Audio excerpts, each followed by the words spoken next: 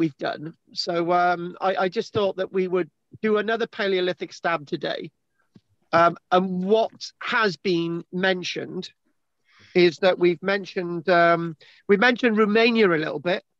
So there's a bit of sex in tonight. We talk about sex between a Neanderthal and a Homo sapien. So that'll be right up Drina Street. We look at Gibraltar. I know we mentioned the Germany site last week, so we won't be doing that one. And we'll be doing one British site, and that will be it tonight. And we might mention a certain female archaeologist called Sylvia Benton, right? So to make things easy for me, I need to know, Andy, whose computer are you using? My old iMac one. So I'm trying to join in now, but it's running a bit slow. So if you get a strange person asking, that's who it is. Right, and we got Jess on the phone now as well. Hang on a minute. Hiya, Jess. Apologies, Carl. I am logging in now. I just thought I'd let you know so you can let me in before starting. Well, we weren't going to let you in, but now we will let you in. All right, well, hurry up. We'll go around the houses and we'll let you in a minute. Okay. Bye-bye. Bye-bye. Right, Andy, any news from you this week, darling? No, I've been a good boy today. I've been decorating. No, you've been a bad boy because you're with Drina. Right, okay. Drina, any news from you, darling? No, sorry. Well, you don't have to apologise for indiscrepancies. Right, what about Anne, Sabita? No news. Okay. Right, okay. Pete, what about news from you? Well, only about a calendar over in Peru, where they've got 11 hillocks all in a line on a hill. And it was recognized as a calendar because on each month, the rising sun appears between two of those hills. But they are hillocks or towers or whatever you like to call them. But once a month, the sunrise appears between the next set of towers, and that gives them the idea of the calendar and what part of the year we're in. Yeah. So where was this again? It's Chanquilli in Peru. That sounds like Chanquilli Lace, doesn't it? Right, okay, brilliant. So hang on, did you say there was 9 mountains? There's a whole row of these towers, and like I said, as the sun rises, it shines between the two towers, and the next month it moves one along.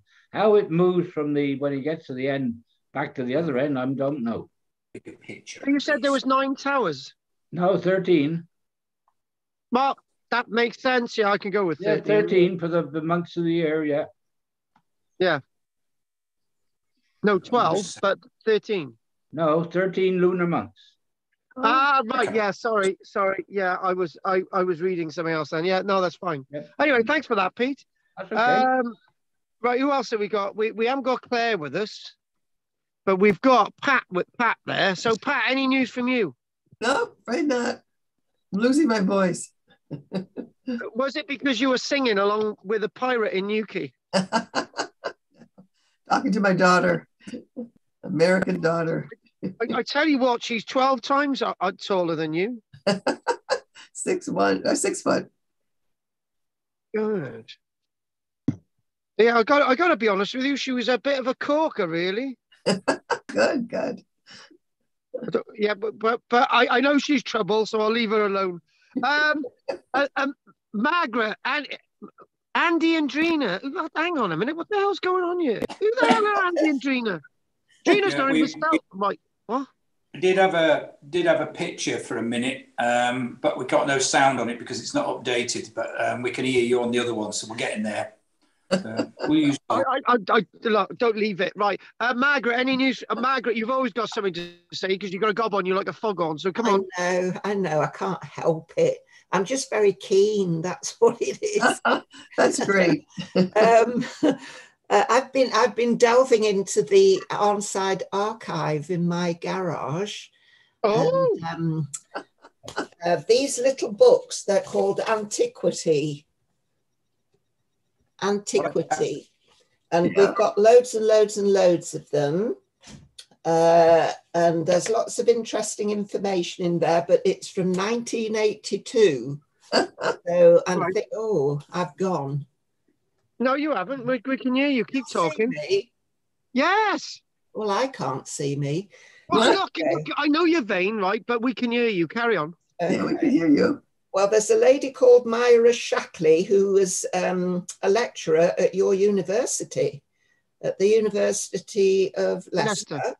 Right. Yeah. Oh, wow. Cool. And back in 1982, she has written The Case for Neanderthal Survival, Fact, Fiction or Faction. Nice. She mentions about, and this is in, not Mongolia, what's the other place, beginning with S? Siberia. No, not Siberia. Serbia. Siberia. In Siberia, a group of wild people called the Almasti. Have you heard of them? Probably somewhere, but not recently. Yeah, go on. And they're quite well known by the local tribes people, are quite aware of them. And they bear a striking resemblance to what we know about the Neanderthal people. And so she has put there's a whole section in this book about it. Yeah. She thinks that they were alive and well in 1982 and living in Siberia. And that's rather interesting, but it does actually tie in with what we've been saying, that it's all this massive interbreeding. And obviously, one thing that I'm really starting to get convinced with is that there's no pure bred people coming out of Africa. They've already interbred before they've got into Europe. And that's exactly something that we will be looking at today. Jolly good. No, it's perfect. It's perfect. It's working quite well. Right, it's a shame Dave is not with us today, and we've got a bit of sex and intrigue, which would have been right up Clare Street. So it's a shame she's not with us tonight. So anyway, so I did have a look. We're going to look at the images in a different way tonight. I.e., I'm going to chuck on Google, and we're just going to do it that way, because I started downloading everything, and I had it all there, and the next minute it's gone. So I'm still trying to work out this phone. So I want to introduce today, I did mention that we'll be looking at Gibraltar, and I will be looking at Romania as well. And the way we will do this is to try and compare lots of the things that we've already been thinking about and looking at and examining. And then, as I said earlier on, we could go on and do the Paleolithic period for another month, but I do want to crack on with the Mesolithic period, because there's just so much to look at. And we will probably get to Otzi the Iceman by probably the end of the year. Anyway, so if I go to there, and I've got these nice little images here, and this is the way we're going to do this. So the images are showing you? Yeah. Yeah. Right, what I've got to do, I've got to put Baldric in his house, right? Because he's calling me. So I will be 30 seconds. Give him a kiss from me, Carl. He's a very demanding bird, isn't he? Kick or a kiss? He did like a king. Hey, an onion. Absolutely.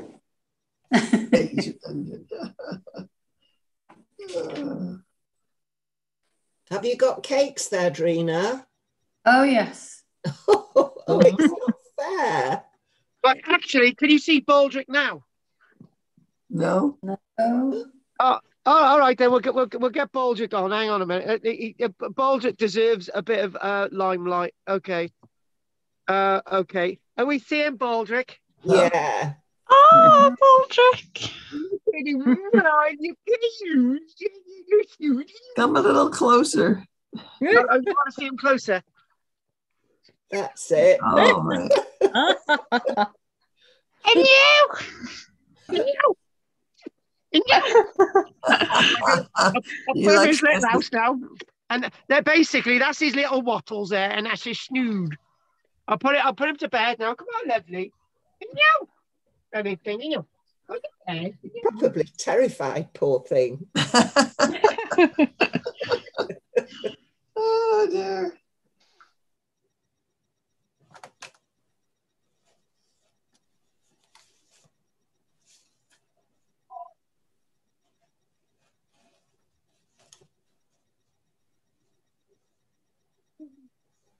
It's raining man. Hallelujah, it's raining man. I'll get one for Trina. La, la, la, la, la. Right, anyway, carry on. Sorry about that, folks. You can't have these lectures with me without seeing a bit of turkey. Wildlife. I was going to be really crude then, but I decided not to be. Right, so, yeah. Sorry. I didn't think of that funny. Anyway, we're going to be looking at this cave here, a Gibraltar cave, right? I can't. Oh, do we want it in landscape? Okay, we'll do it in landscape then. Is that all right? Okay. Oh, hang on a minute. We had it then. Oh my. Oh, what's happening now? Oh, I faff about with this and it all goes to pot. Hang on. Oh, there we go. That's a lovely photo of Michelle. I thought we were looking at a cave. We are now, but I saw Michelle. Yeah. A lovely photo. That goes without saying. What is this? A comedy routine tonight? Let's get on with it. Right. Anyway, so I wanted to look at Gibraltar, and I wanted to look at the Gibraltar girl. Now, I've got some really nice facts in front of me, which we're gonna look at, and I needed to do this Gibraltar girl.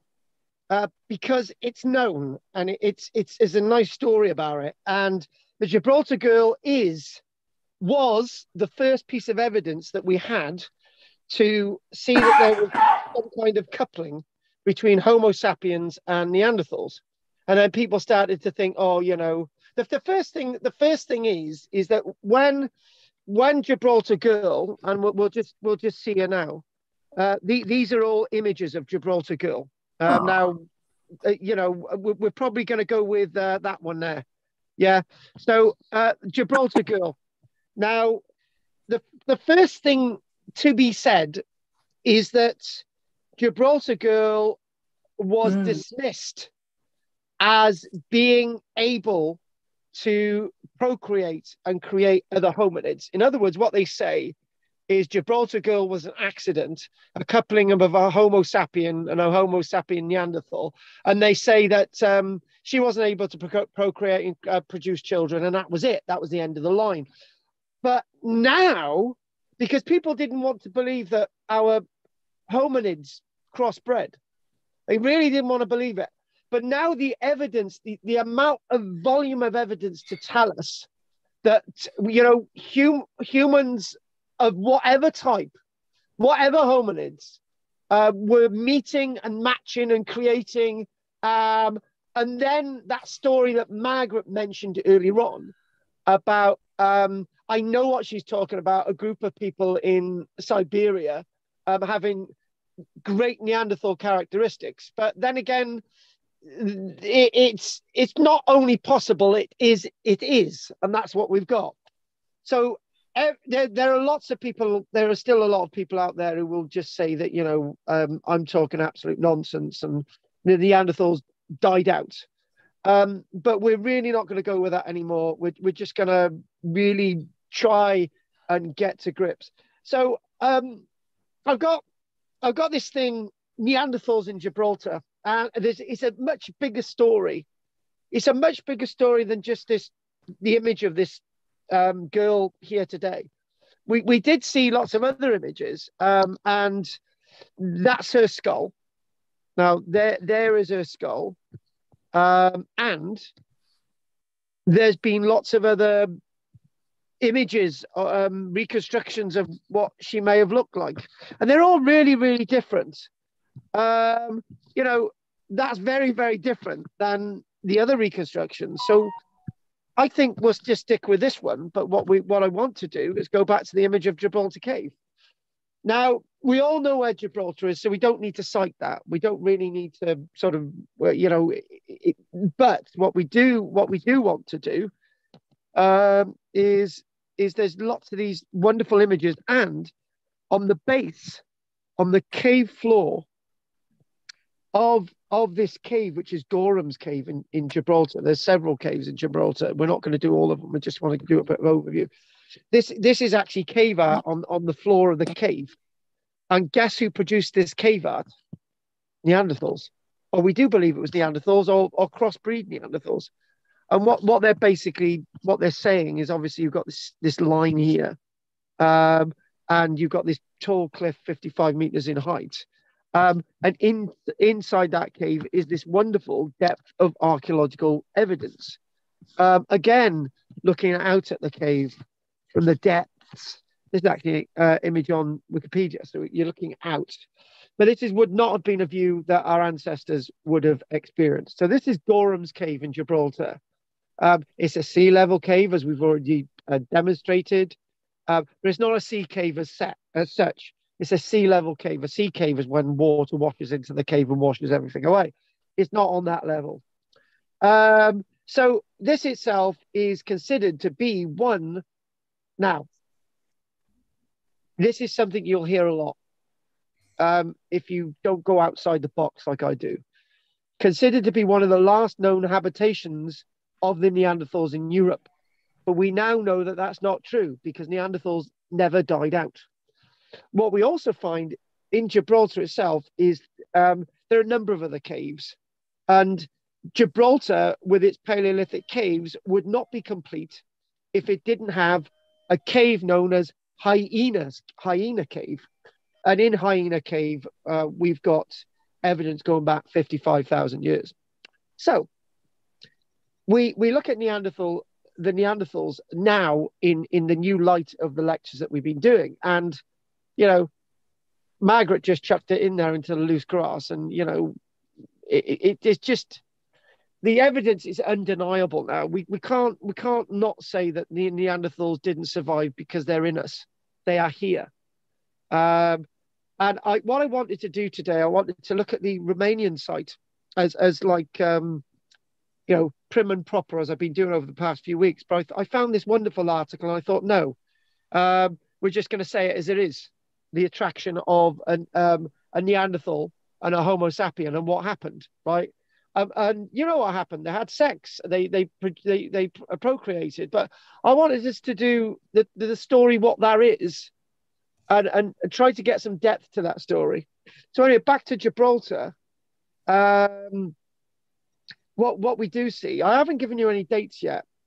Was Gibraltar inhabited 60,000 years ago, 50,000 years ago? But the evidence tells us that what we do find in Gorham's Cave is that Gorham's Cave offers us evidence from at least 55,000 years ago.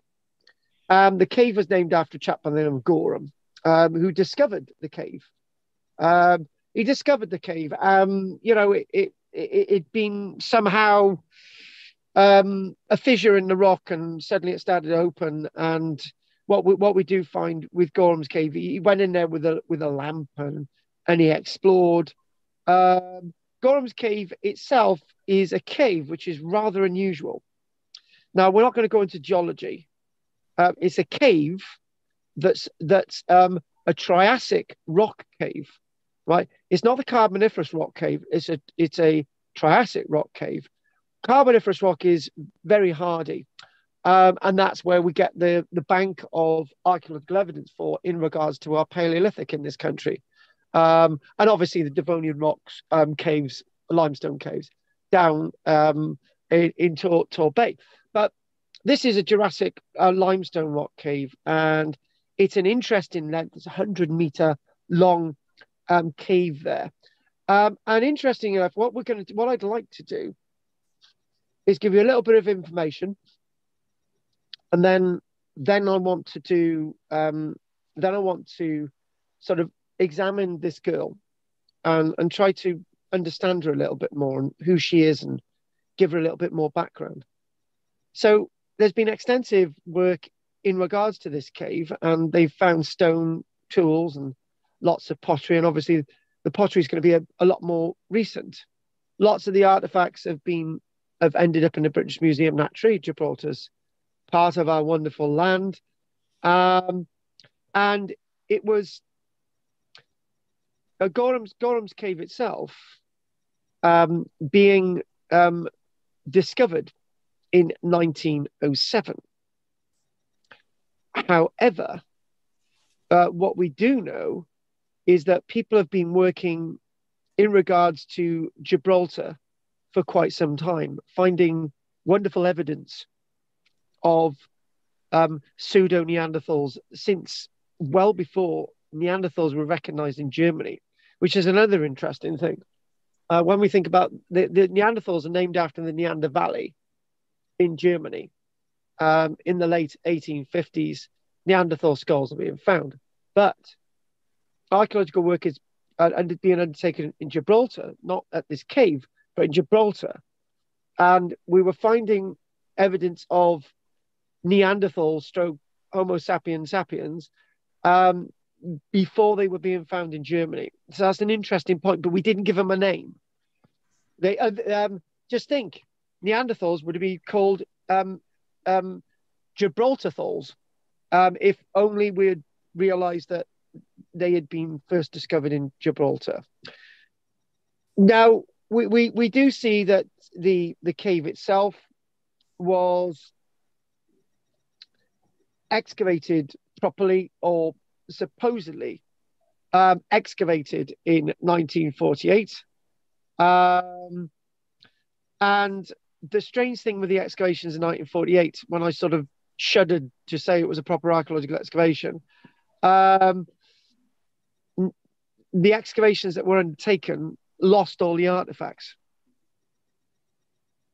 And the Gibraltar Museum was a bit peeved off with this. So what we do see is, in regards to not this cave, but Gibraltar itself, is that there was a skull found by Dorothy Garrod, the famous Dorothy Garrod, in the 1920s, in regards to Gibraltar, and this skull itself is a wonderful, interesting, fascinating artifact. And just a few things. This is just to get a taste of the caves. Within this cave itself, we know that we've got artifacts that are at least 55,000 years old, and at least artifacts that are associated with Neanderthals. But the strange thing is with this cave is that no fossil remains of any hominid has been found in the caves, just the tools. But what we've got is a rather interesting story. Now, I'm probably rushing through this because there's a lot to do. But what I would like to do is show you this. Now, this is rather interesting. Now, I said this was Neanderthal. Now, it might be, might not be. Who cares? And this is the point. I don't really care about our hominid subtypes, or Neanderthal, or Denisovian, or Homo sapiens sapiens, or Homo sapiens, or Heidelbergensis, or anything. What I can see is that they've all made a contribution to evolve into us. These number of them were found scratched into the floor at Gorham's Cave, deeply scratched into the floor. What do we know about these? Researchers uncovered a series of crisscrossing lines over an area of 11 square feet. So just sort of an area on the ground, but there was a number of them. And these were actually cut into what seemingly was the floor level, was a little bit of a raised area.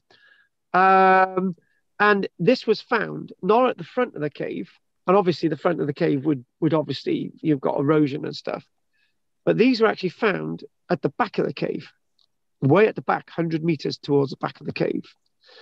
And the scratches consist of eight 8 lines arranged in 2 groups of 3 long lines and intersected by 2 shorter ones. And the scratches overall date to at least 39,000 years ago, because, well, the scratches in rock, how do we date them? That's the question. So they date from 39,000 years ago. And they were found below a layer of undisturbed settlement. And obviously, the undisturbed settlement is a terminus ante quem date. So you date that layer, and then that's going to be older than the layer below. So these are at least 39,000 years old and older. And in that layer above this, they found 1 to hundreds of Neanderthal tools. So do we attribute these to Neanderthals? Do we just attribute them to our human ancestors? And that's what I'm going to say from now on. I'm going to be a bit more revolutionary. I'm just going to call them our human ancestors, because there's another reason for that.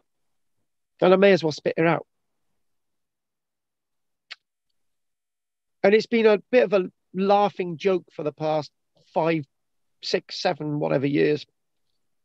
We've had, like, over since I've met Andy, we've had, the Neanderthals were the first to paint shells, and the first to paint caves, and they were the first to have musical instruments, and they were the first to use certain tools to hunt certain animals, and they were the first ones to make certain types of buildings, and they were the first ones to drill holes into shells, and they were the first ones to do this, and mind you, they were the first to do everything, right?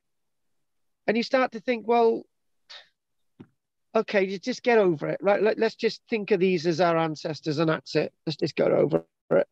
So there's a point, but you want me to say that these are Neanderthal carvings, and I would love to say the Neanderthal carvings, but who cares who carved them? They're over 39,000 years old, and they were made by people that wanted to give a message, wanted to tell us something, wanted us to understand what they understood. They understood the world as these scratches, and whatever these scratches meant to them were really important. And what I said to my gang last night down here, I said, let's just try and see the past as not a challenging thing of dates or who did this and who did that. They did it. And let's see these as part of the transitional archaeological evidence, and the authorship of these being key to our understanding of their world and our world. They can be described as being abstract. They demonstrate, firstly, the abstract idea consistently created in the rock and concentrated, and deep concentrations etched into the rock. They're really deep carvings into this limestone rock. Yes, Pete, it's not as hard as that volcanic rock from Cornwall, but nevertheless, carving a gouge into limestone, which is several millimeters deep, is a little bit of an achievement. If I had a bit of a limestone rock now and I just started gouging into it with an iron knife, it would take me more than a few minutes to do it. Is this creativity? Is this a cognitive step in human development? Or is this more of them telling us something that we don't understand? I made that point last week, didn't I? About them being more intelligent than us. Did I say in some ways, or did I say in all ways? I didn't specify. I remember that. But the behavior of their world is something that we do understand. And is it a distinguishing mark between two sets of hominids?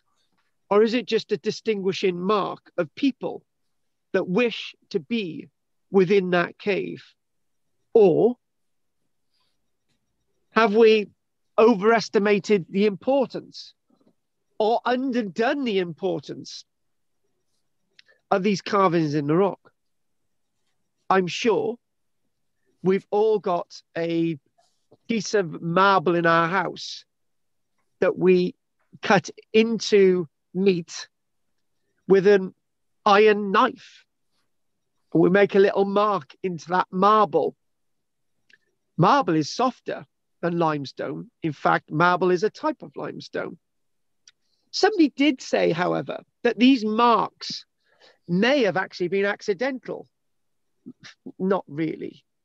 You know, accidentally doing this in the same place. But let's hear this out. For example, as a byproduct of using the rock as a surface for cutting meat or fur, they carried out experiments with tools. This is the archaeologist, similar to those that would have been available at the time, similar to the ones that they had found. And they carved grooves into similar rock to identify how the scratches might have been made. They decided that the lines were most likely created by using a pointed tool or cutting edge to scrape repeatedly along and deepen, assisted by the actual groove that was created in the first place. It's said that somebody working at this locality to create that groove would take 10 strokes, no, 100 strokes, no, 300 strokes to create that groove, smack bang in that locality. Does that indicate work in regards to processing meat in the same groove over and over again? I think not. I think the deliberate expression of the scratches in whatever form you may see fit. What is visible today is what we see, what we might understand. There's also the other argument. It's said that these are obviously symbolic. These are religious. The typical term that we use in archaeology when we don't really understand what we're looking at. The engraving is at the point in the cave where the cave's orientation changes by 90 degrees and speculates whether the scratches were related to the location. Oh, location scratches in a cave as some kind of map. We did actually start off with symbolic and religion there. Speculation does make you wonder. The marks might indicate this is where you are, in the dark, 100 meters deep in the cave, and it would have been a locked cave back in the day. However, there's one thing in the notes that's very interesting. It's a fixed location. It's not a moment in time, it is time itself. It is the creation of time and a copy of time offered by us from our ancestors 39,000 years ago. It could be something to indicate to the people in the cave that somebody was already using it. Well, what did you do, Goal? Oh, no. So, oh God, I wish I'd even bothered reading that one. Oh, God. Can you imagine that? To prove that somebody's using the cave, they've got to go 100 meters into the cave, 150 meters as it probably was then. And then they would touch the marks in the dark to indicate that somebody used the cave. Right, let's just move on from that one. That sounds absolute nuts. It takes more than a few scratches, deliberate or not, to identify symbolic behavior on the part of the Neanderthals or whoever created these in the first place. Do you know what we're going to do? Let's look at that girl. Let's see who she is, what she is, and what she can tell us. Let's get a little bit of understanding there. So let's just get a little bit of image on her, and we'll go to...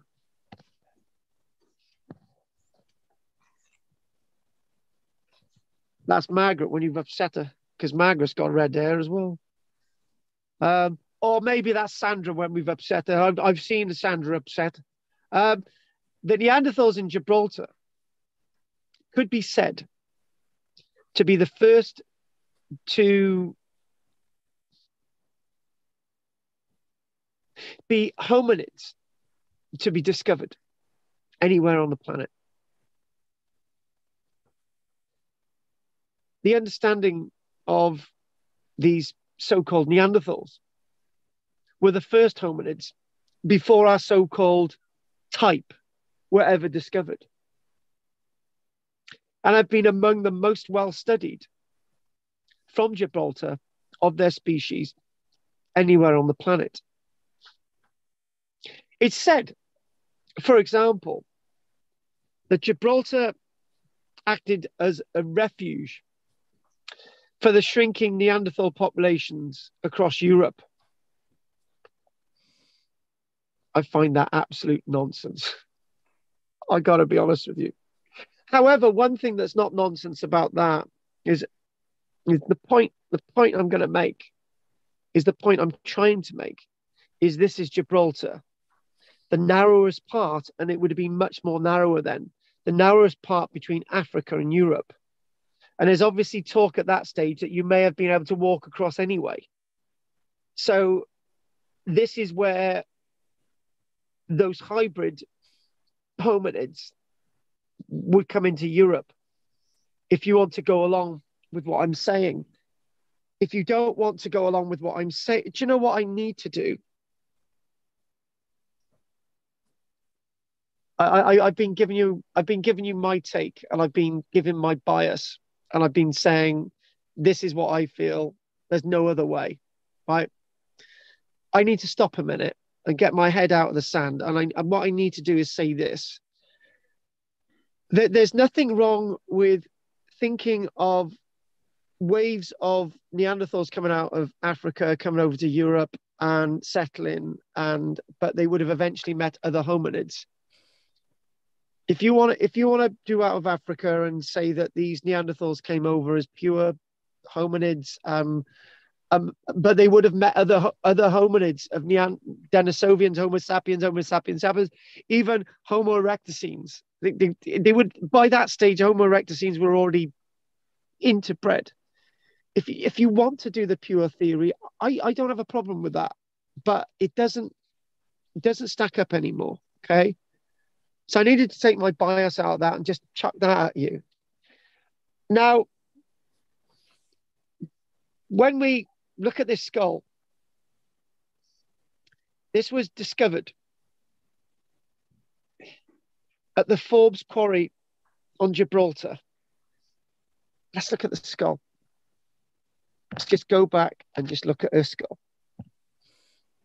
This skull itself, found at the Forbes quarry in Gibraltar, not in 1928, not even close, 1848. And this skull itself is known and classified as the skull of a Neanderthal woman, discovered in a quarry in 1848, was only the second Neanderthal skull ever found and the first adult Neanderthal skull to be discovered. 8 years before the discovery of the first Neanderthal skull at the Neanderthal Valley in Germany. Neander Valley, not Neanderthal Valley, the Neander Valley in Germany in 1857. Oh. Now, we realized this was the skull. It was probably thought that this was a skull of a pure modern hominid. but it had all the characteristics of having more Neanderthal characteristics than anything else. And the skull of a Neanderthal child was discovered nearby in 1926. Now, the Neanderthal, this skull itself was excavated by Dorothy Garrod. And the skull itself is massively significant of the child. And it was a male child, and most likely to be the offspring of this person with the skull. So Neanderthals are known to have occupied 10 sites on the Gibraltar Peninsula. Now, it's quite heavily Neanderthal. And the caves in the Rock of Gibraltar that the Neanderthals inhabited have been excavated and have revealed a wealth of information, but a lot of data has been lost. The peninsula stood on the edge of a fertile coastal plain, now submerged, that supported a wide variety of animals and plants which the Neanderthals exploited. Unlike Northern Europe, which underwent massive swings in climate and was largely uninhabitable for long periods, the far south of the Iberian Peninsula enjoyed a stable and mild climate for over 125,000 years, with animals and plants. And this skull itself dates, we do believe, from around 42,000 years ago. And one of the arguments given to say that the Neanderthals, as a strict species that was left alone, and one of the arguments given is that the remains that we do see associated with Gibraltar is that there was some kind of climate change and things massively altered in regards to the Gibraltar Peninsula, and it was argued that led to the extinction of the Neanderthals there, but this is not something that I follow. So the skull itself, it was realized not in 1848, but it was realized by 1862, after the discoveries in the Neanderthal Valley, that it was very different than a modern Homo sapiens skull. Characteristic of a race extending from the Rhine to the Pillars of Hercules, it said. So in other words, people have started linking in this skull with the discoveries in the Neanderthal Valley. The skull was the first Neanderthal adult cranium ever to be discovered, and it's thought to have belonged to a woman due to its great, wonderful, nice, soft, flowing features. And then a second one was found in 1926. The younger one, the 4-year-old child skull, was not found in 1926. So this is what's absolutely amazing about what we're finding in regards to this skull, and what we can basically learn from it. So what I'd like to do now, I'd like to have a little break. But what we're going to do, we will ask if there are any nice little questions. So we will stop that screen sharing for a moment. We'll come on to that child, and then we'll come on to that find in Romania, and then we've got one other snippet for you. So if we go to there, and we go to there, and right. Shoot, are there any questions, darlings? How old did you say the skull was? The skull that we've just looked at, it's at least 39,000 years old. Okay. More likely to be, well, 42,000 years old. But we know that we've got evidence of this sort of Neanderthal landscape. So more coming towards 42,000 years old. That's when the skull dates to. Okay, thank you. Right, Andy, Gina.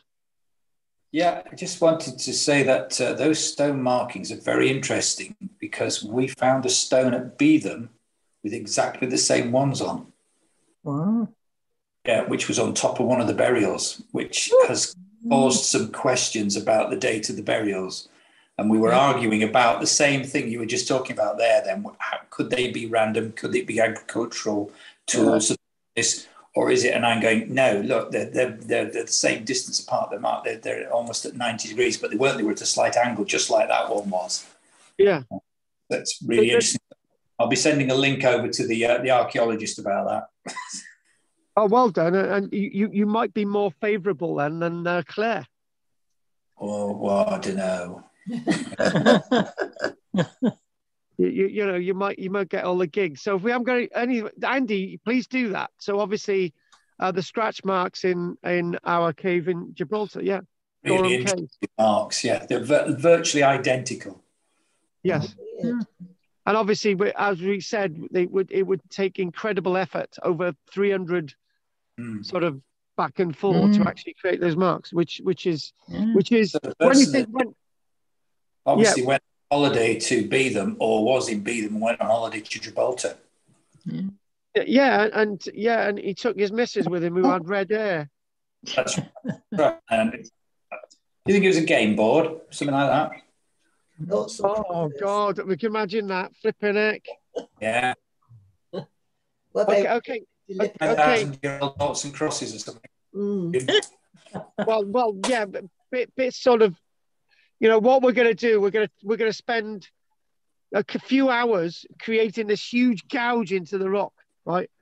And then we're going to spend another whole day doing the other gouge, and then noughts and crosses with a cross.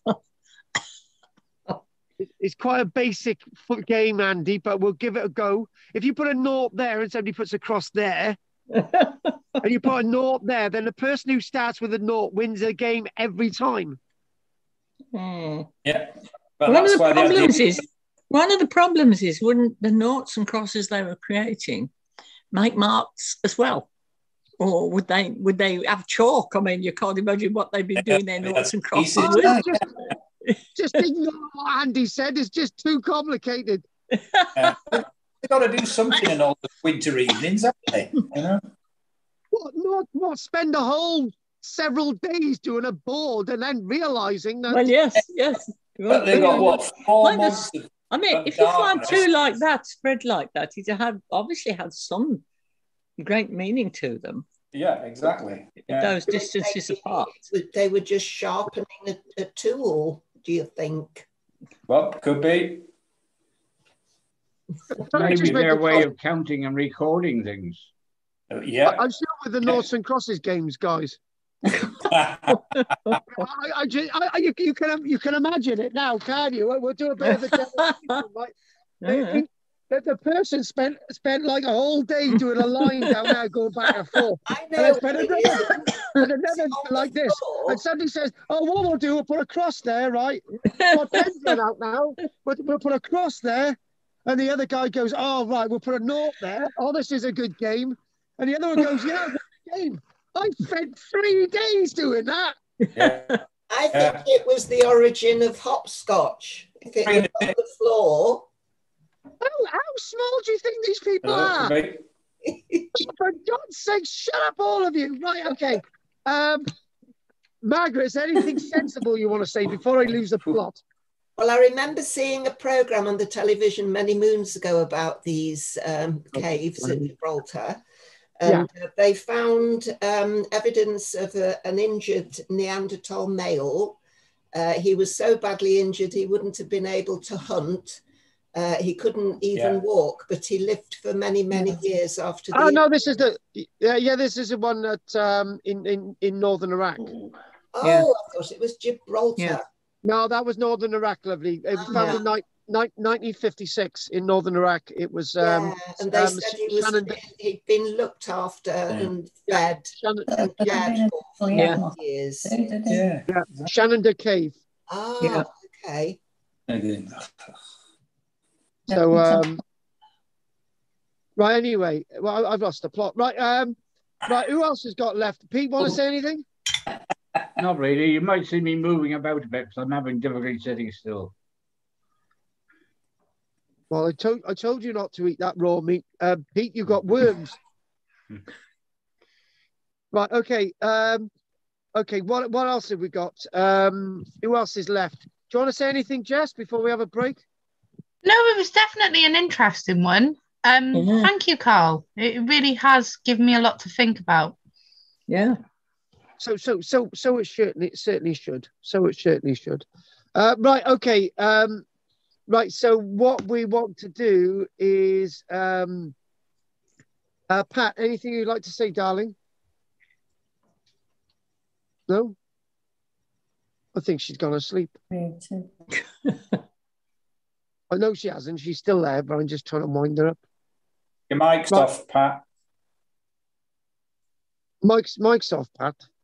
Who's Mike? Oh, Mike's off. Yeah. Sorry. I do apologize. I'm losing my voice. I better not talk. do you know your daughter? Is she that talkative? Well, sometimes. What do you get to talk about with her? Right, okay then. Because you know, America has no history, is it? So they can't be talking about history. Right, okay then. Right, we'll take a little bit of a break now, and we'll be back. So I will be back. I'm just gonna. Yes. See you in a minute, guys. Okie dokie.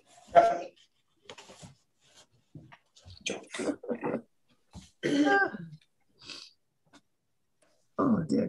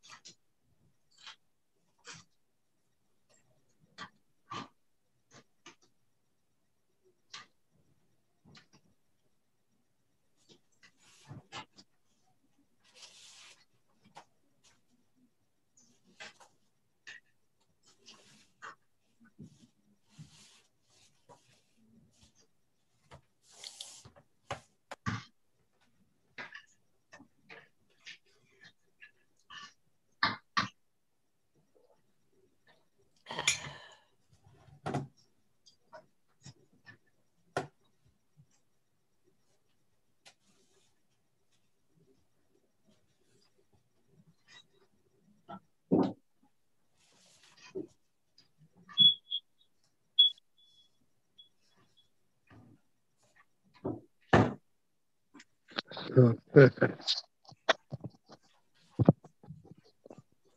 Okay.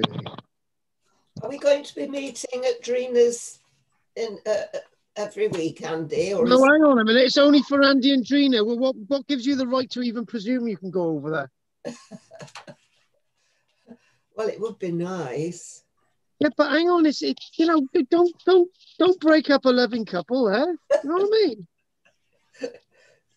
You know, two's company, three's a crowd, and all the rest of it. You just a very presumption. It wouldn't just be me, it would be Anne and it would be David as well. Who said Anne could be invited? The old days. My God, what are you doing? You're inviting everyone over, all the blooming waifs and strays over Drina's house. Flipping heck. It'll turn out to be a right knocking shop. You'll have Claire wandering in next. Do you know what? Yeah, that would be a really good idea, actually. It would be nice, yeah. Well, I tell you what.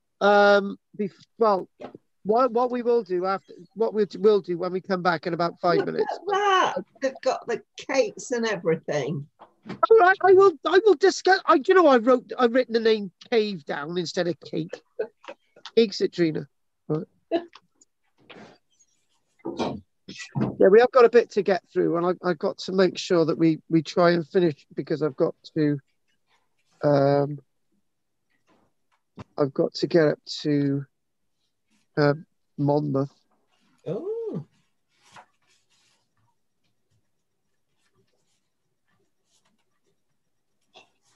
And what I want to do is mention a female archaeologist called Sylvia Benton, and I just wanted to chuck her in there. And it is relevant, and she did lots of cave work as well. So I'm going to try and get her in there. And I've got to run outside now, and I got to just quickly do some things with the animals. So I'm just going to. I've just remembered I want to get an image of her. It's Sylvia Benton. There we go. We'll get an image of her. And there she is. Looks about like you, Drina. Can't see there you go. No, I know you can't see anything. You're not meant to see anything. You know, you get very agitated. You do, love. You know, it's just I look. All right, I got to do this now. I'll be back. I'll be back.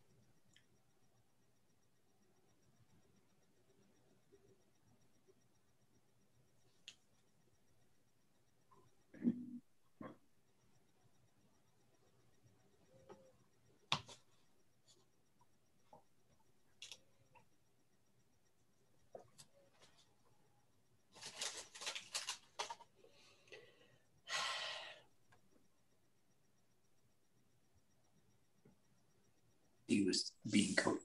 Margaret? Yeah? I've been seeing Joyce opposite you out and about quite a few times recently. I thought she was like stuck in the house and never came out anymore. Yeah, she was until recently. She's just had her hips replaced and she just seems to have suddenly got more cheerful. Yeah, she was. She was really chatty. It was nice to see her. Yeah.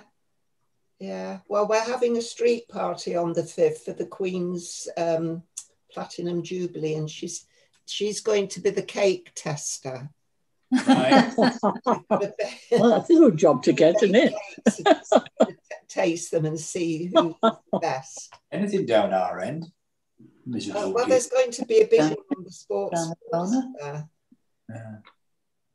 But we're doing just on our close, and she's very involved with that. Good. So she was used to get involved in stuff a lot. Yeah, it's nice to see her normal. There's a do on the field as well, I think, isn't there? Yeah, there is. Yeah. But we're going to go ahead and have our little one on the close. I think there's about 24 of us. Right. So it should be good. If you want to come along, that's very kind. Might let you have a slice of cake if you're lucky. Jubilee cake. Yeah, well, we've got to do competition for the best decorated cake, the best portrait of the Queen, or the corgis, whatever, some kind of royal connection. Yeah, we're planning all kinds of things, so it should be good. I just hope the Queen lives that long. She's not very well, is she? Lego. It's Lego, yeah. Well, it's sort of Lego, not quite. I couldn't quite finish it to get the balloons balanced. The sort of, you've got to get them balanced. Well, it looks like it's just about to go off. It's good. Yeah, it is. It's lovely. Yeah, love it. If you want to borrow any of these books from my garage, you're very welcome. Well, it's anything to get people over there, isn't it, Margaret? Right, let's get started again. At a reasonable rate, yeah. Can I tell you about sheep? Right. What? In this book, they're really good. It tells you all about sheep from thousands of years ago.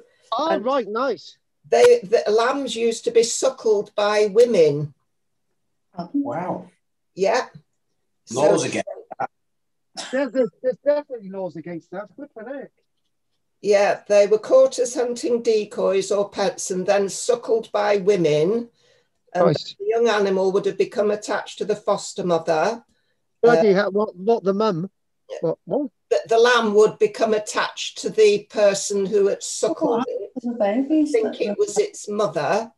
So it was saying the domestication of sheep was done by women in the home and not by men the hunter.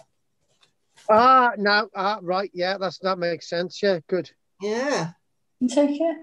So is that the type of thing you would do, Margaret, suckle a sheep? Well, it just shows, isn't it? I wonder what else they suckled. Right, let's just move on. We're moving on now. Right, okay. Thanks for that, Margaret. Right, so apparently Drina has now invited everybody over her house. Well, thanks for inviting everybody, Andy. So where are they all going to go? Where would they like to go to, Andy? David and Anne and Margaret, whose house? Oh, see this. We've got the microphone on, sorry. Yeah. Oh, I don't know yet. I did it as an emergency because my broadband broke down. So is this Drina's computer? No, it's Andy's. Well, we're on both. We're talking through Drina's and I've got mine on, but the sound system not working because it's not updated enough. But I can probably get it. Well, you could do, Andy. You could have one computer screen for watching us, one computer screen for people to see you, the other one for you to hear and listen. It'd be quite good. Yeah. Right, okay, Andy. Well, you can have a chat with everybody about that next week, can't you? Anyway. Yeah, I don't know. I've lost the will to live. Margaret, do you want to say anything else about books before we crack on? Oh, well, yeah. I mean, I'm enjoying reading them all. Good. Yeah, I've just got another 275 to go. You've only read one, haven't you? Anyway. Okay, that's good. Anyway, thanks for looking after us. Margaret, we got a plan. So what else was I going to say? Right. So obviously try and work out who to stay at and where, whatever, and maybe have a chat about that next week. Good idea, Andy? Yeah. All right. I don't think Andy's talking to me now. Margaret? Yeah? Well, is it me or I'm talking to people and nobody's taking any notice to me? I think Andy's got problems with the sound or something. Well, I'm glad somebody else has got problems. 2 devices on the go. And you muted Drina. No, I haven't muted Drina. Well, she looks like she's muted. Well, Drina's always muted. I'm saying that's why we might not be able to hear him. When Drina's in a close... Why do we need to be unmuted? We have to say. Right, guys, let's crack on. Anyway, let's move on. Right, okay. What I'd like us to do now is I'd like to discuss a little bit about a find made in Gibraltar in connection with a crossbreed, and we'll just have a look a little bit at the publicity which is offered towards that. So it's just to do with a tooth actually, but it's quite an important tooth. So if we do that, and we do this, and we do that, so obviously we've done the skull there, so we can, that's the skull that we've looked at. We've done the scratches, we've looked at that one. We are to look at that article there, which is about Romania. And we're going to mention this woman, Sylvia Benton, an inspiration for Jess, she shall be. Jess, you've got another 70 years to go in archaeology before you can beat Sylvia Benton's record. So this is this article here. I remember reading this when it came out. It's associated with this cave. And I said that no hominid artifacts had been found in this cave up until this find. Yeah, and you can see somebody there going into the cave. There they are. So Neanderthal child tooth found in Gibraltar Cave, Gorham's Cave. That's the one with the carvings in the rock. So there it is. Nice little bit of a view there. There's Gorham's Cave on the left. The discovery earlier this month. And when does this date to? 5 years ago. So 2017. The discovery earlier this month of a Neanderthal child's upper right canine milk tooth. Note the way this is written. In part of Gibraltar's historical Gorham Cave complex. Note, not only has the archaeological world agog, but also underscores the rock's significant place in the story of man. Though the 50,000-year-old tooth, so that's older than, you know, the hominid, the other, because I mentioned earlier on that we had the mother 42,000 years, and there was another set of human remains, which was a 5-year-old boy associated there. But this here, though the 50,000-year-old tooth was found in what is thought to be a hyena's lair, now this is where it gets interesting. Experts confirmed that it belonged to a human child. Hang on a minute. The headlines say Neanderthal. There you go. It's even the person writing this, there's a bit of confusion. Belonged to a human child aged 4 to 5 years, possibly part of the animal's grim prey, which showed characteristic Neanderthal features. So you can see where we've gone with this article. 1 minute it's a Neanderthal child, the next minute it's a human child, but then it's a human child with Neanderthal features. Yeah. So that's a 4 to 5-year-old. That's the different from the skull that we've mentioned associated with that mother from 42,000 years ago. So this is the tooth, right? It's a very modern human looking tooth, but it's got Neanderthal characteristics associated with the tooth and Neanderthal DNA. So it's a canine. Now, if we go back to the word Neanderthal, the tooth continues a string of Neanderthal finds, which last year led to the Gorham's Cave complex being declared a UNESCO World Heritage Site. And it has helped stimulate a new public enthusiasm for visits to the cave complex, where extensive evidence of Neanderthal life, including rare pointers to their diet,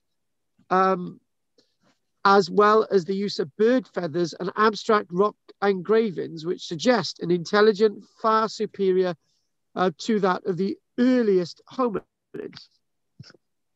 But it goes on to say the cave named after Gorham, which we've already done in 1907, who left his name and the date in lamp black on a wall, was largely forgotten until proper excavations began. And it was talking about the Dorothy Garrod stuff. So there's that tooth there. And it goes on, an international multidisciplinary research project has unveiled the vital importance of the site to our understanding of a critical juncture in human evolution and the Neanderthals in particular. Now there is a wealth of information on where and how Neanderthals and now this is where it links here, early modern humans lived and behaved. What plants, birds, and animals, so modern humans have been chucked in it as well, where they acquired materials for stone tools and what their environment was like. There is evidence of their complex social behavior. their dress and ornamentation. Talk about the flowers and, you know, not the flowers. Oh yeah, they've also found evidence of flowers in the cave. I was thinking about the feathers then.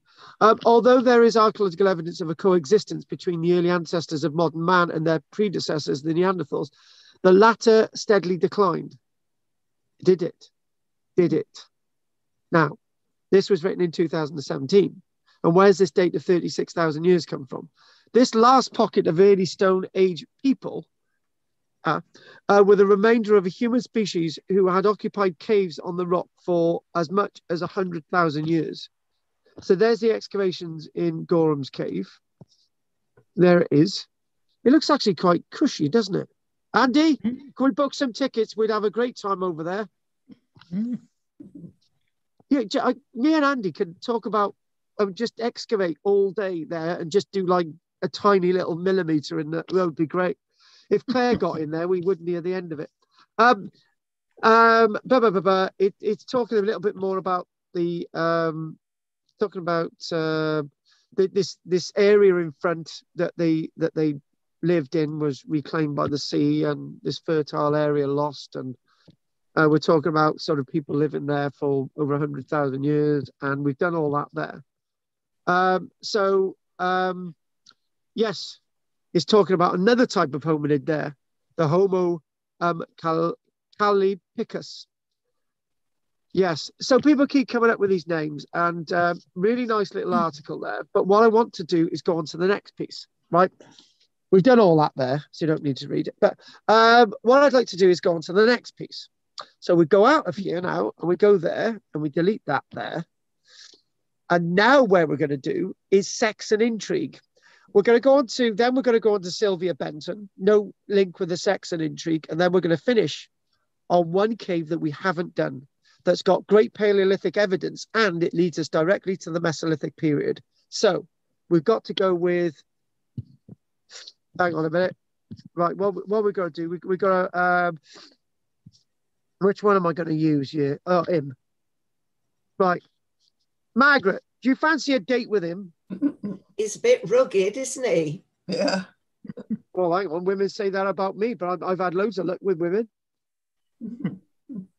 Anyway, except for Jess, I did try. I gave up on her. But okay. Right now, this article here, right, is as follows.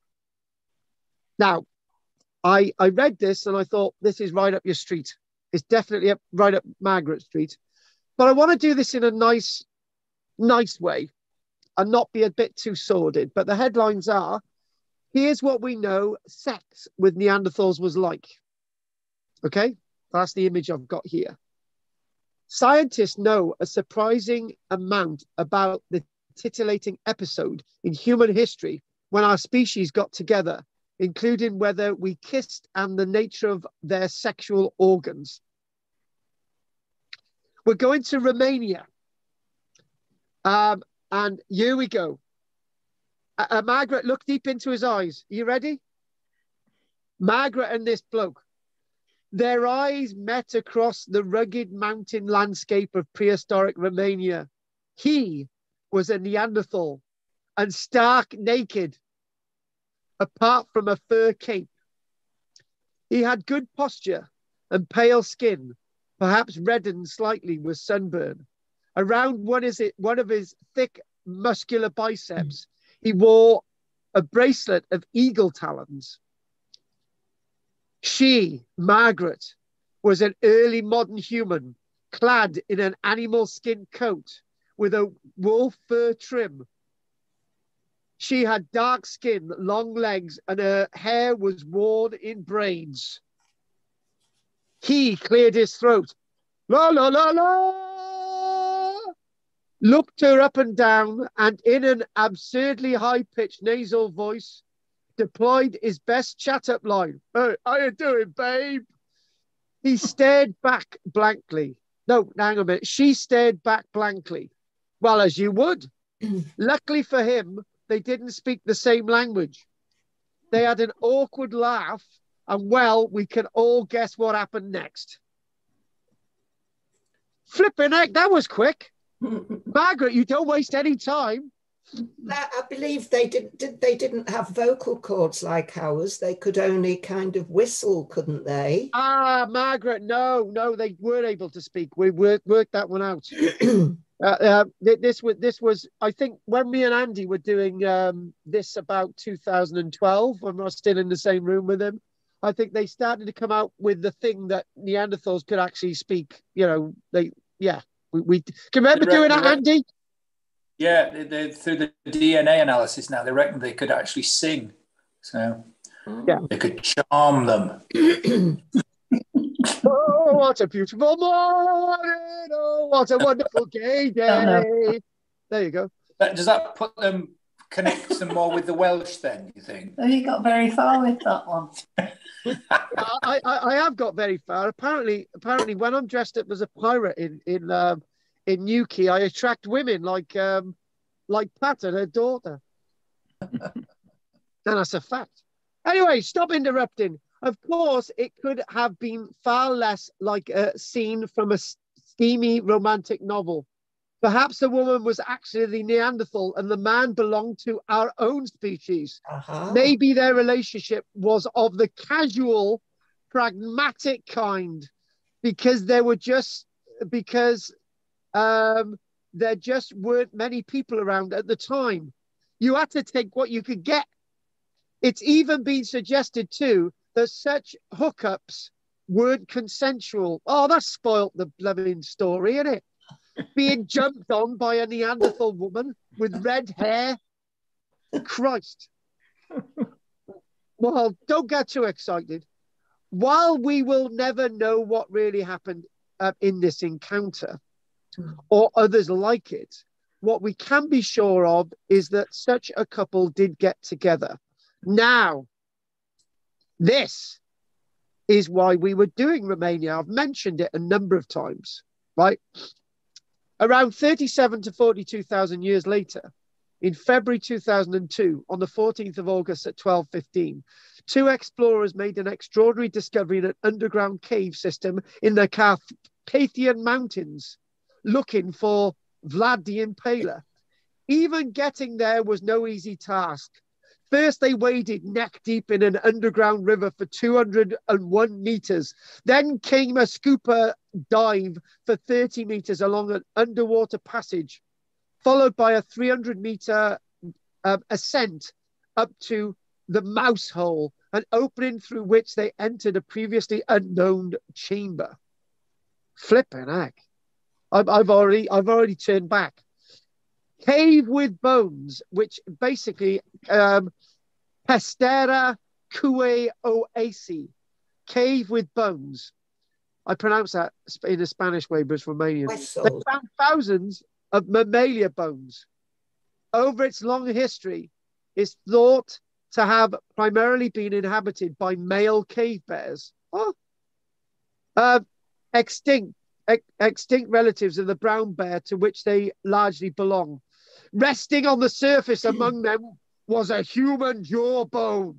It was probably his, after Margaret had sort of beaten him up, which radiocarbon dating revealed to be from one of the oldest known early modern humans in Europe. What type of human was he, though?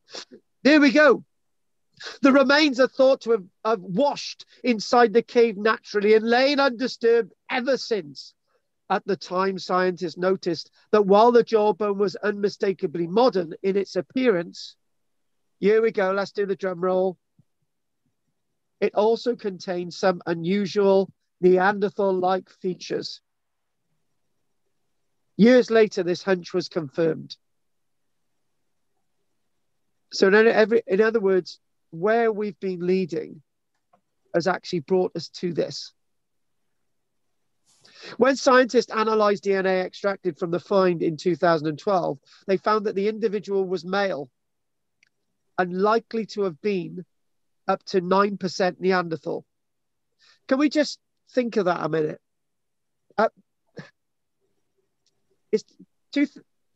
We're talking about, if we round it up to 40,000 years ago, right? The individual's jawbone is up to 9% Neanderthal. That means that people had been interbreeding across the board for tens of thousands of years. My point is finally proven. This is the highest concentration ever encountered in a modern human at 40,000 years ago, and around 3 times the amount found in modern day humans, which is around 3% Neanderthal. All of us have around 3% Neanderthal. In Margaret's case, 10. Sorry, Margaret, I didn't have Claire to pick on today. I'm sorry.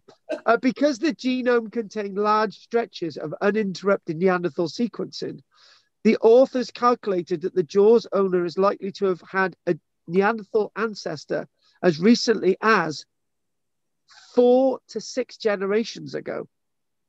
Oh, 40,000 years ago. Equivalent to a great-great-grandparent or great-great-great-grandparent. They determined that the liaison probably occurred fewer than 200 years before the time he had lived. So even my estimates are wrong. In addition to the jawbone, the team found skull fragments from another Neanderthal type in the cave. It wasn't a one-off. In fact, if you put all these together, none of this is a one-off. The evidence of Pont Newydd, the evidence of Kent's Cavern, there's too much of it. This other bone had similar features in the DNA. Scientists have not yet been able to extract DNA from that set of remains. When it says there's similar mixture, right? I think they haven't got the DNA. I think that's what that means. It's not a full DNA sequence that they've got. It's thought they may have belonged to someone who had recent Neanderthal ancestry. So in other words, you've got 2 sets of bones. And you've got 2 sets of bones that have got Neanderthal traits. Now, Neanderthal DNA can be found in everyone alive today, including people of African descent, whose ancestors aren't thought to have come into contact with this group directly. Whoa.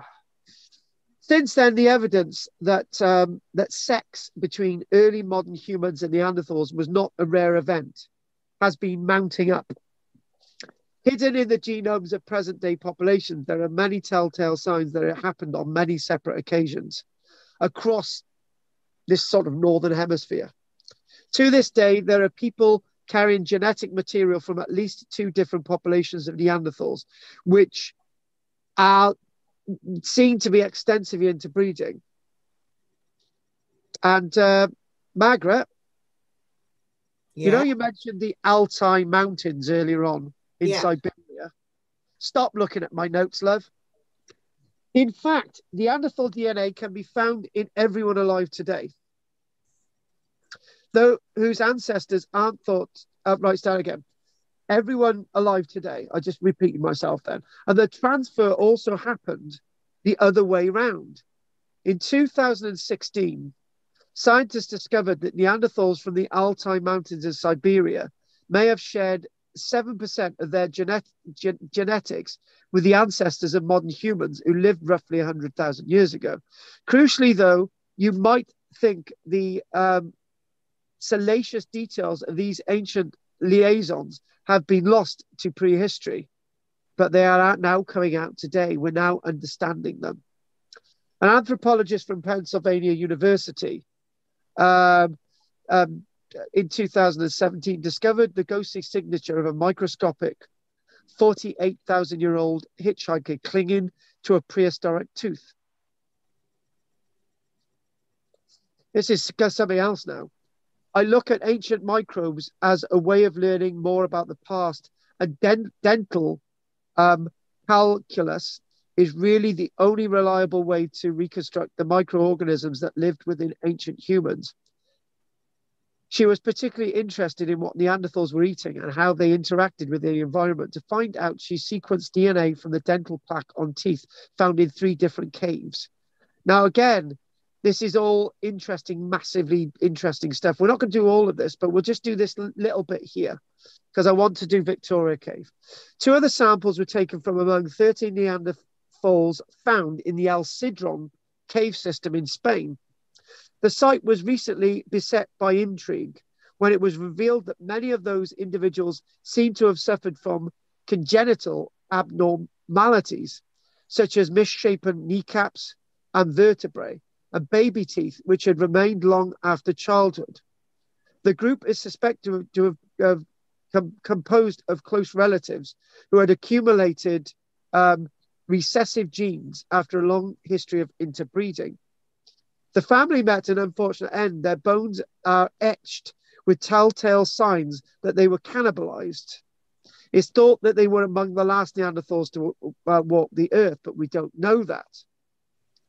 Now, what they have been doing is to try and look at these microorganisms. And it's said that she's looking into these microorganisms so much. This is so amazing. When you kiss someone, oral microbes will go back and forth between your mouths. It could have happened once, but then sort of been somehow magically propagated.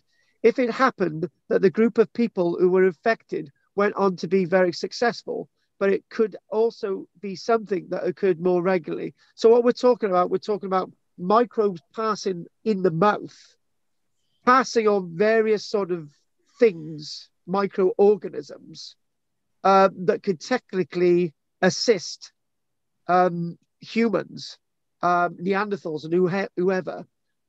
There's one last thing that I want to mention is here, right? Because this is a massively long article. It's huge, right? It mentions those Denisovians.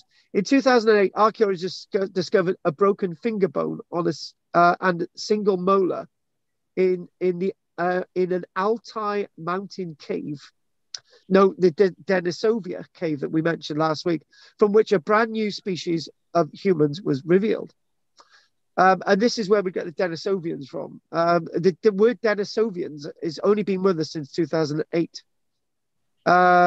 So these Denisovians uniquely identified a separate species from being Neanderthal or Homo sapiens sapiens or Homo sapiens sapiens. There's lots going to be more hominids to be found out there, and they're also looking at whether these sexual encounters were responsible for passing on sexually transmitted diseases. But as this article is so long, we'll leave that one there. And it's an absolutely fascinating article, and I mentioned this as well. The article is called, the article is, here's what we know sex with Neanderthals was like. It's on the BBC website, and it's dated the 13th of January 2021. So if anyone wants to capture that one, this is the image that you see. So one last thing I want to do is the Victoria Cave tonight, and that bring the end of our Paleolithic period. And what we need to do is we haven't done this young lady. Let's do her first. And this young lady has excavated a lot of caves. She's actually a fellow of the Scottish Society of Antiquaries. This is why I actually come across her. She lived between 18th of August 1887 and the 12th of September 1985. So you can work out she was bloody old. And I'm going to say that because she did archaeology until her very last days. She became a fellow of the Society of Antiquaries in London in 1937, a Scottish Antiquaries in 1928. This is significant because even in the late 1880s, women were not allowed to be members of the Society of Scottish Antiquaries. Now, but she was in the 1820s. Sylvia Benton, she studied classics at Cambridge, which she attended up until 1910. And she classically studied archaeology. She traveled to Greece in the 1920s. She studied in Greece 1928, and she started working extensively on her own in the mountains of Greece in 1929. And she would look into lots of caves.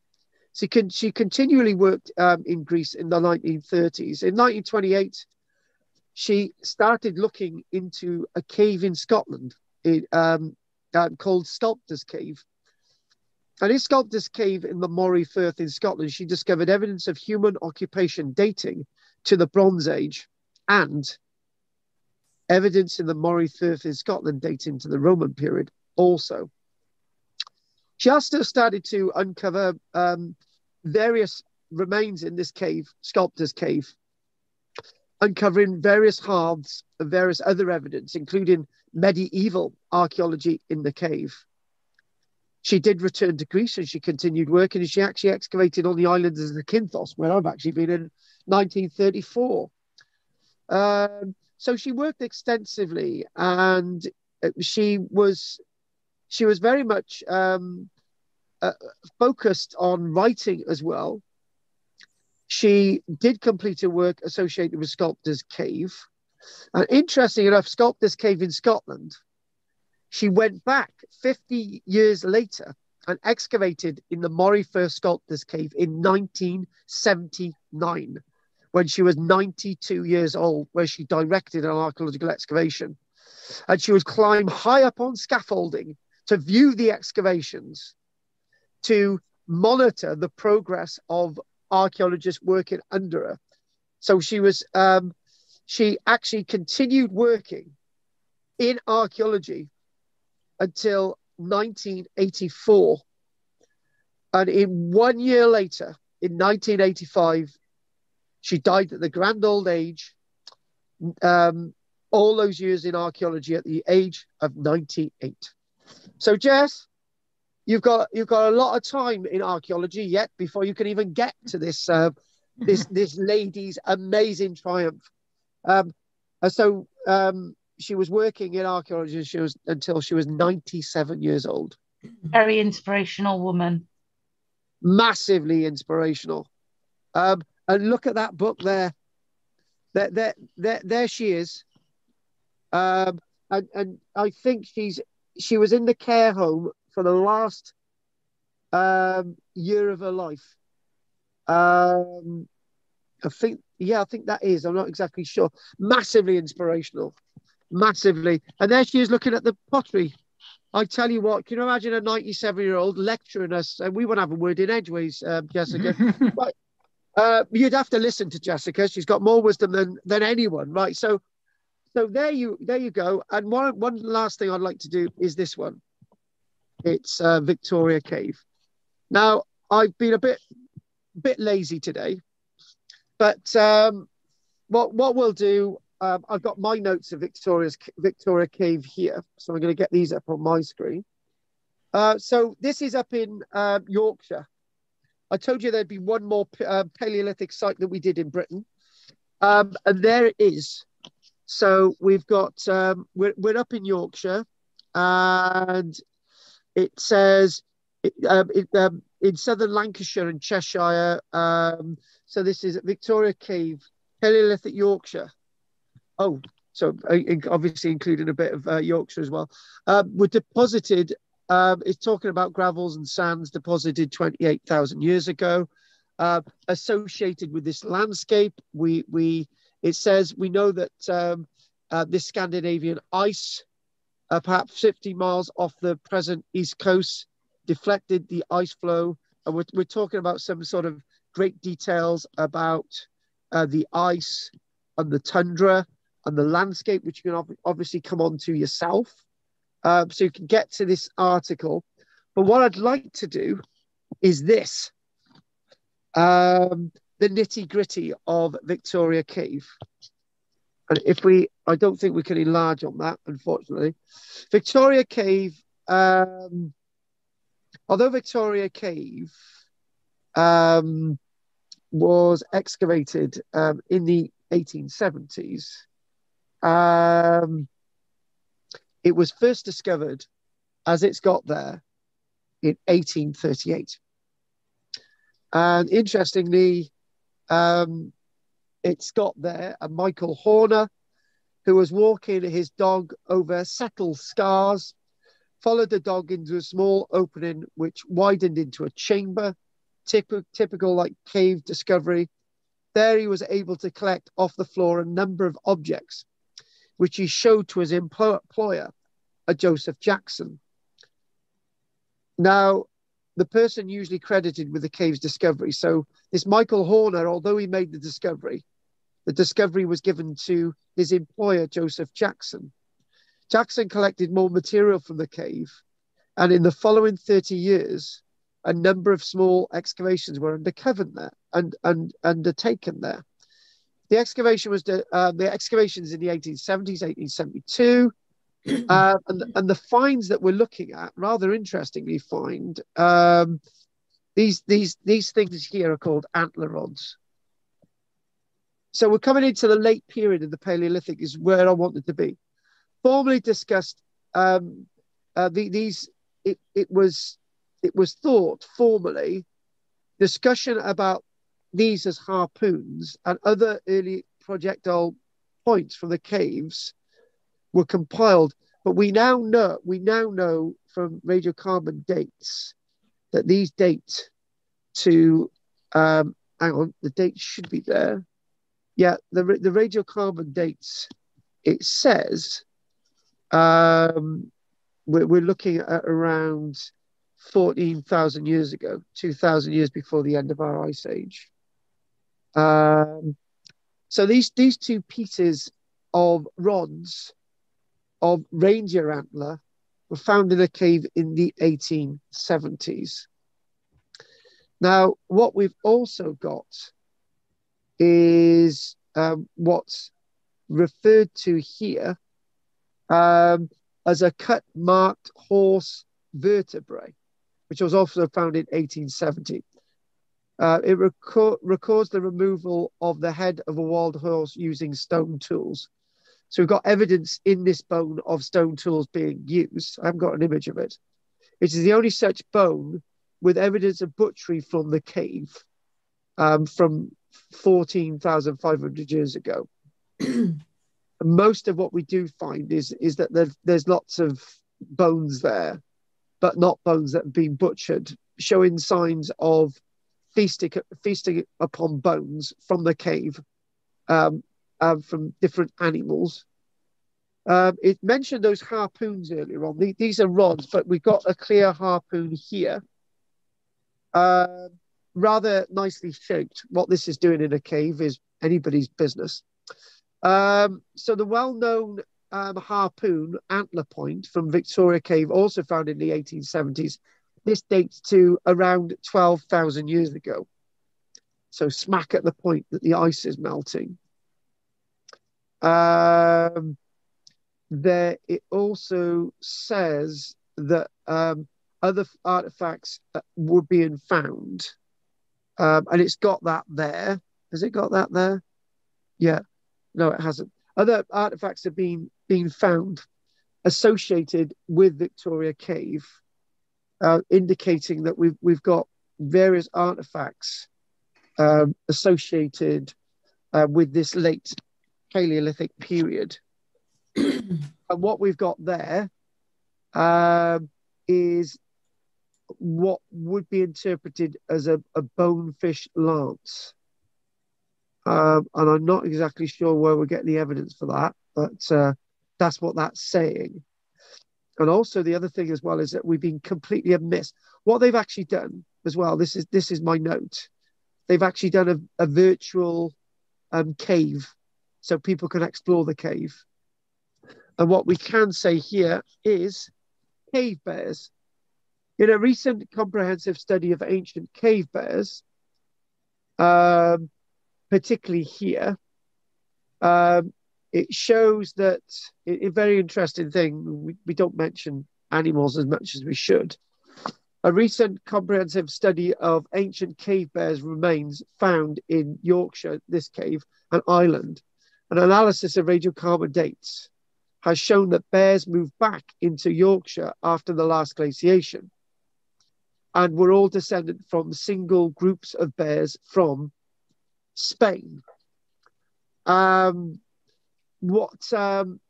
last thing that they're saying is we haven't done this, but we will. We haven't mentioned bears at all, really. It's saying out of all the bears that they've been finding evidence for in Ireland and this cave, it's strange that we're ending the Paleolithic period on bears, but there you go. 16 remains of bears being found in Yorkshire and Starcar, which we will be coming on over the next few weeks. And it said that we've got bears present in these areas from 14,500 years ago. And we've got caves in this area at the end of the Ice Age. So it looks like they probably moved out of the area as things got really cold, and they moved back in. So we've got lots of evidence of these cave bears, and particularly at Starcar, that we'll do in the next few weeks.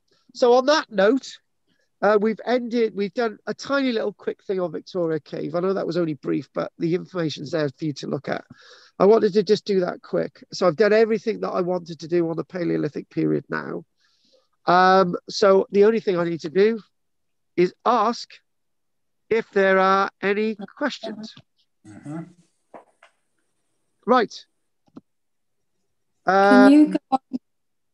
Sorry, are we going to get asked who wants to talk, or can I just talk? If you go on the internet and do Inside Gorham's Cave, yeah, can you do that? Yes. Right. Okay. Right. Okay. Right. Okay. Direct me. Inside Gorham's Cave. Okay. Go. And then you want images. Images, yeah. And you will find the marking on the cave floor. But we did actually show that, didn't we? No, this is better. Oh, come on. This is not a competition, love. You know, Gina, you don't need to knock me down with a smelly kipper and say that I found something better than you. But the image is important because it shows it's a map. Go on, keep going. More. It's a map. It's a map. Yeah, keep going. There, on the left. Or on my left, anyway. Yeah. There, that's the one. Isn't it interesting? It's identical to the cave marking. Map, isn't it? Yeah, that is. It looks. Yeah, it looks like a cave map. Yeah.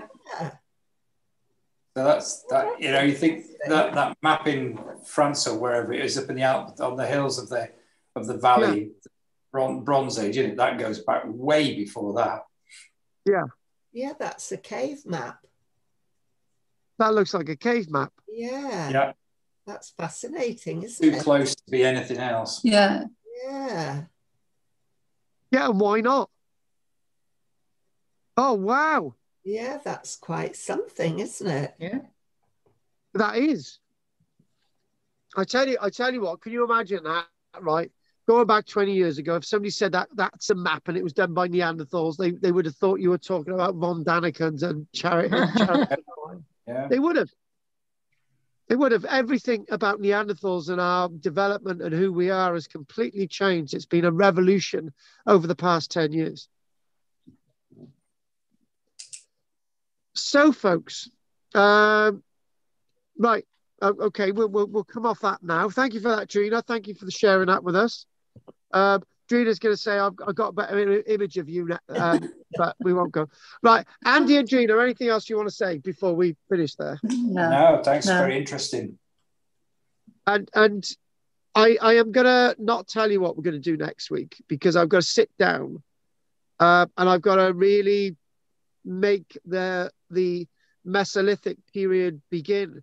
And that chart that I was meant to be completing that sheet that I've been working on in connection with this stuff that you wanted. So you'll have that hopefully to start with next week. I'll do it alongside a letter that I've got to write to Princess Anne. Yes. Anything else you want to say, Andy?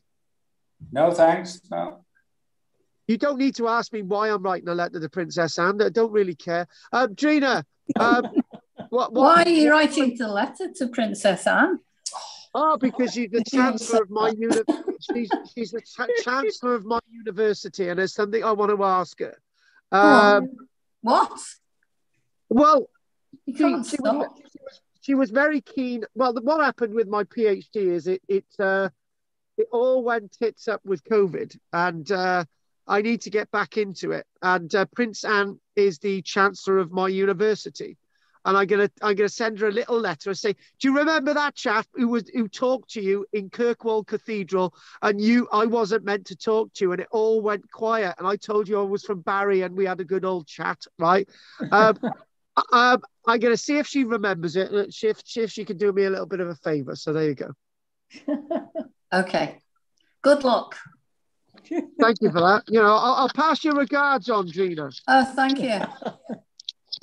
You better remember to ask her how her mother is. Hi, how are you doing, Mum? Right, anyway. Okay, so if we've done Margaret and Drina now, what about who are we going to do next? Me yet? Oh, all right.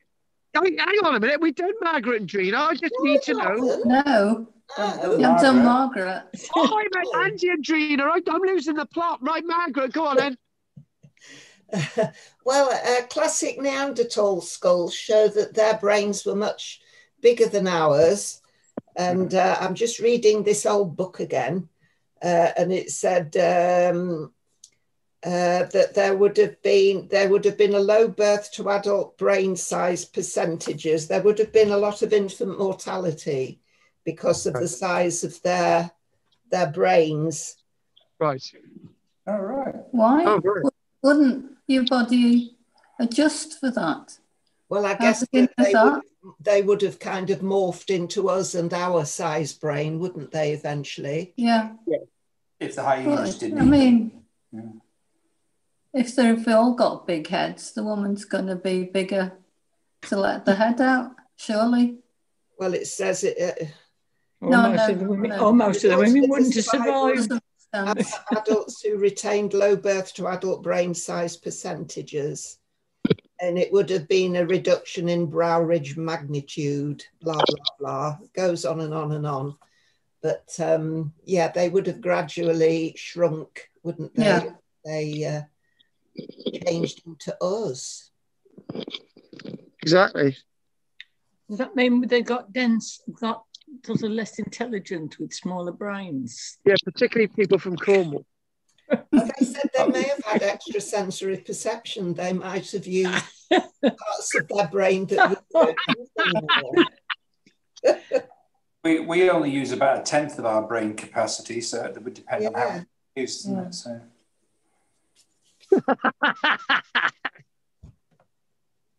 That was really interesting. That was.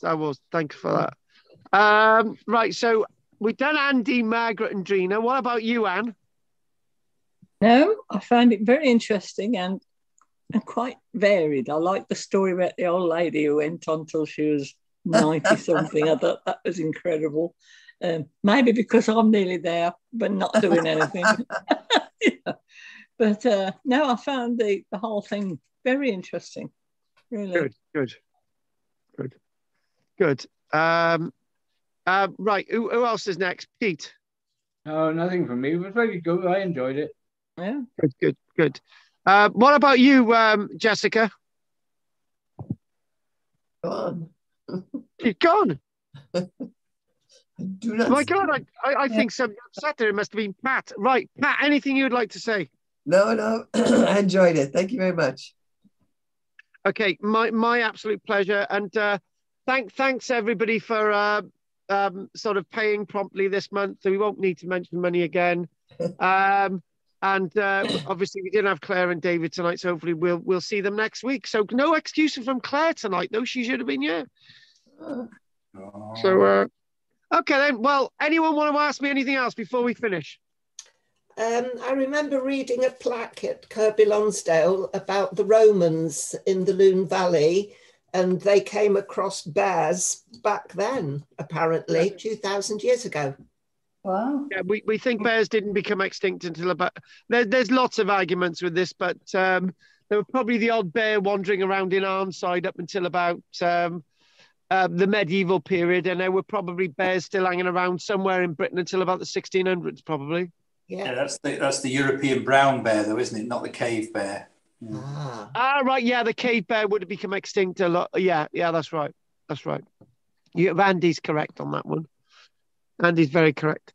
Okay, then. Well, I'm going to, if there's nothing else, thanks for everybody's contribution tonight. That was a blast. So we're doing the wonderful Mesolithic period from 12,000 years ago to 8,500 years next week.